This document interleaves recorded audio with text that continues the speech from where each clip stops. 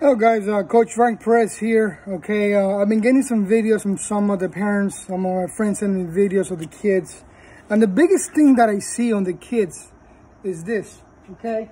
Once they load in stride, okay, they do their load in stride and they get to a good hitting position. And they hear all the time, stay inside the ball, stay inside the ball. And the first thing they do is this. Once they get to this spot here, nice separation, good stride, good hitting position.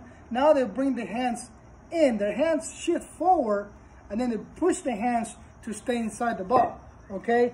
They have the right idea. I mean, they're trying to stay inside the ball. They're trying to hit the inside part of the ball, but then they're doing it wrong because once they get to this spot here, and they bring the hands in and push, now they're missing the back half of the zone pretty much. They're not getting early in the zone.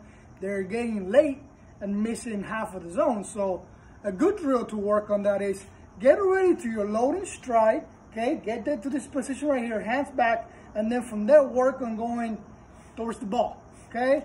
Turn your body, turn your hands to the ball, okay? Work on that. Just get to that spot, and then from there, forward, swing on the ball, okay? So let's do it again. So I want to get to the already stride position, separation. Feel the separation here in the core. And then from there, I'm going to go forward. Okay, so eliminate the step, eliminate the load, get to that spot already, and I'll work on throwing the body and the hands to the ball. Okay, so hopefully that drill helps the boys out. Okay, if it does, send me a message. Let me know how they did. Okay, I'd like to see their progress. Okay, thank you very much.